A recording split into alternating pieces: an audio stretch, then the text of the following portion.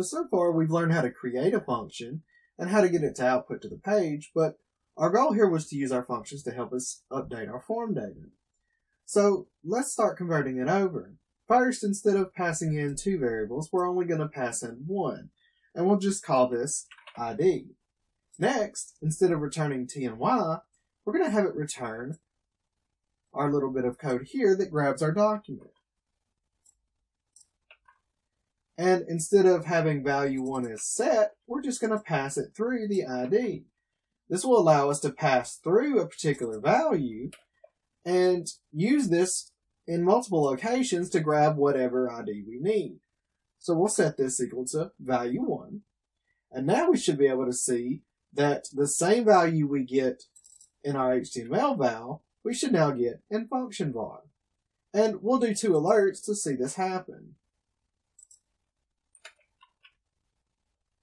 We'll set the first one to HTML val, and the second one will be function var.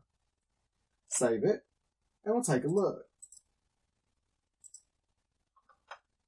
First, we got our successful lessons do you want to learn, and then when we click OK, we get it again. Now, because we're doing multiple alerts, our browser is saying we can block these just in case something was suspicious. But right now, what's important is that we have the same information. Our function works. Now that we have a function that will allow us to grab the value we want, we're going to start working on one to update it. So first, we're not going to use these variables and alerts anymore. We'll get rid of them.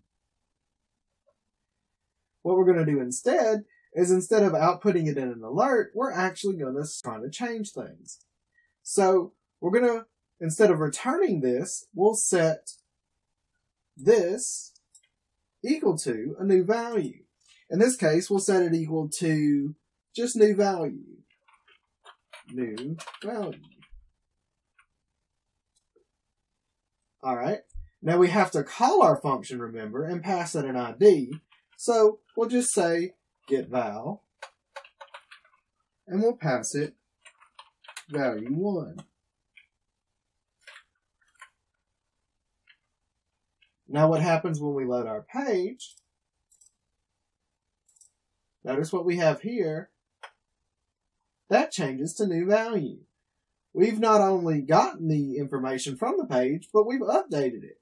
So that even though we didn't have to call PHP again, we were able to change the display that was seen on the page. It took the value that it had and gave it a new one. We can further expand this by adding more variables. Instead of just passing the ID, we can pass a text through. And we'll use text to display what we're changing it to. And here we'll do new value.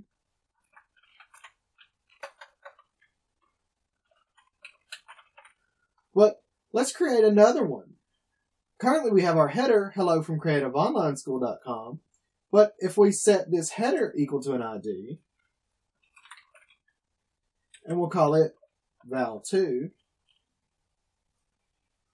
then we should be able to update it too. And we've already got our function, so we can just copy our call and change the information.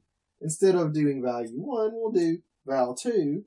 And instead of saying new value, we'll just say welcome from creativeonlineschool.com. And let's run our page. You see, we've now updated both. We now have welcome from Creative Online School and new value. We didn't have to rewrite everything individually because we created a function, and we just have to call that function and pass in the correct values. That's all for this video. We'll continue on in the next one.